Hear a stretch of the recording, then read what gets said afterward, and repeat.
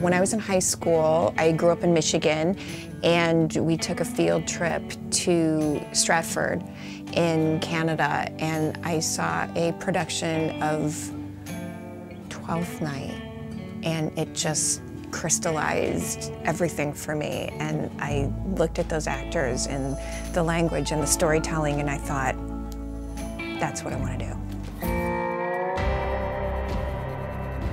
I read that script and I said to my husband, I said, oh my God, I said, this is the best pilot that I've ever read. I hope they actually make it. It was an actor's dream to be on that show and get to say those words and work with that group of actors. I mean, God, just to watch Cranston in rehearsal before we shoot was like, it was such a phenomenal experience. And Marie, you know, she's not an easy person, but God, I loved her.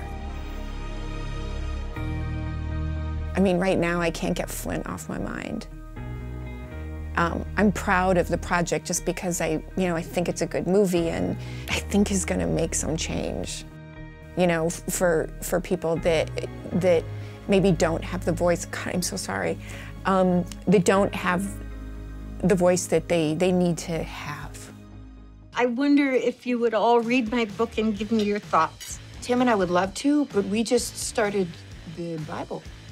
We heard great things. I love playing Heather in Life in Pieces. One of the things I love about playing Heather is part of being that family on Life in Pieces. I feel like it's just, come from a family, there's 4 kids, and so it's a lot. It's a lot of personality, and it's often a lot of funny. It's such a talented group of actors, and also really nice people. You know, that's how you want to spend your day. I laugh a lot. I ruin a lot of takes. A lot of takes. It's not milk, that's egg whites.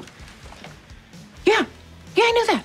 I feel like this is our best season yet. And I feel like it takes a while, I think, to, you know, find a character's voice. I love the realness in this comedy. It's got extra protein. You don't want to stay this height forever, huh? Yeah, you too, right? Hey, I'm Betsy Brandt. Be sure to check out Life in Pieces this fall on CBS.